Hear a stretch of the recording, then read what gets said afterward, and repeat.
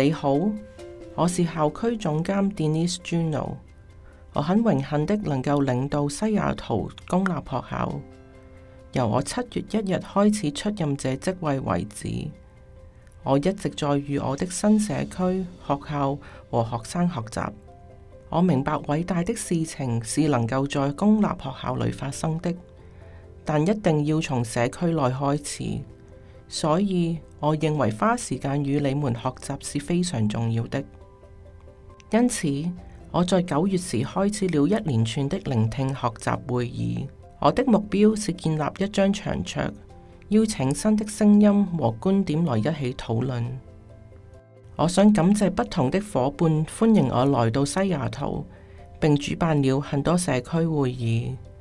感謝你邀請我來與我訴說你的故事。在過去2個月，超過1600人在網上討論，我亦與超過2500人見面，由操廣東話的家庭和學生，至幾百位教職員，自西雅圖東南部多元化的社區，至 El Centro de la Raza 裏最年輕的學生。在每一個會議內，我都會問同一個問題：我在為西雅圖設定未來3年計劃的優先次序時，什麼重要的事情和觀點是我需要考慮的？我聽到了什麼對你是重要的，什麼考驗是需要我去處理的，和你對校區未來的期望。很明顯的，大部分意見是在圍繞學校運作的連貫性和可預見性，好以學生、家庭和職員可以作好計劃並提供高質素教育，例如校巴服務、學校員工分配，尤其是學年開始時，膳食服務和在學校建築內和學校範圍內的安全。我亦聽到很多有關平等和種族平等的議題。我們有一套校董會政策支持種族平等，和很多優秀的工作已在進行中。聆聽學習會議的意見反映了大家對校區的承諾有不一致的理解，對於平等的定義亦有不同的觀念，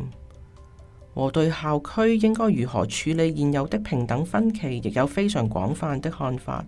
學生支援系統亦是另一個重點。特殊教育在每一個社區會議亦被提及。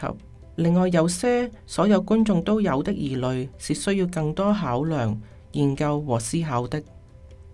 最後，我亦聽到人們對於有機會直接與我表達意見和觀點感到被重視，並希望這個做法可以延續下去。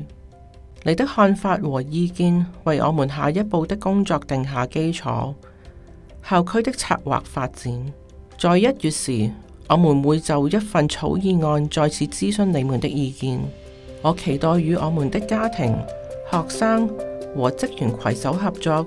來為很多考驗尋求解決辦法，和為我們的學生建立更好的未來。